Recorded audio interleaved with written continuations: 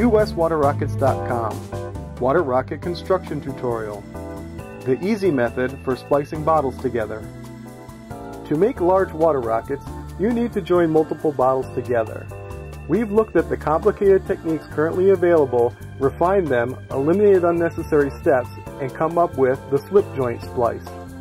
Start with two identical bottles. You must cut the bottoms off both bottles along the mold line shown here. The easiest way to cut the bottoms off the bottles is to roughly cut them off slightly beyond the mold line and then go back and very carefully trim with your scissors along the mold line. Make sure that the edge of the cut is perfectly smooth. Next, you want to fill a frying pan or a pot with about 3/4 of an inch deep in water and heat it to 160 degrees Fahrenheit.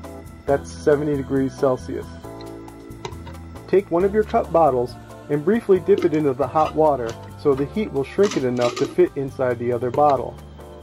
You may have to repeat this step several times, but eventually the bottle will shrink enough so that it fits inside the other bottle very snugly.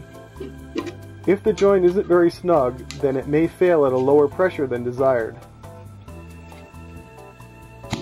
The next step is to carefully sand the overlapping surfaces of the bottles where they join.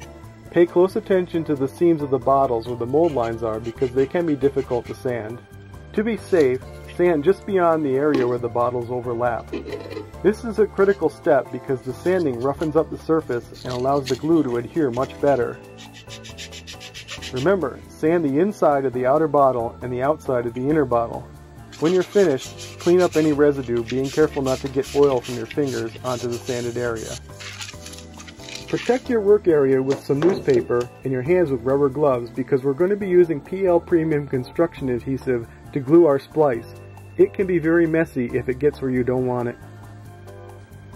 Apply the PL Premium sparingly to the sanded areas of both of your bottles. You only need enough to cover the sanded areas with a thin layer of PL Premium. Any excess will be squeezed inside the bottles where you can't get it, and it will add weight to your rocket and it just looks ugly. Next, you're going to push your bottles together to form the splice. If you've shrunken your bottles correctly, it should be very difficult to push the bottles together. It'll require some force. When you're done, twist the bottles to make sure they're aligned properly. Now you can take a paper towel and scrape off the glue residue that's oozed out the joint. Clean up any excess with some mineral spirits. Now you can put the whole thing aside for 5 or 6 days to allow time for the glue to cure. To reinforce the splice when the bottles are expanding under pressure, we add a strip of duct tape around the joint, which also dresses it up quite nicely. If you intend to use very high pressures, a stronger material like fiberglass strapping tape can be used. Duct tape works very well unless you're really pushing the envelope. That's all there is to it. Your slip joint splice is now complete. Just repeat this procedure several more times and you can create a giant water rocket like the one shown here.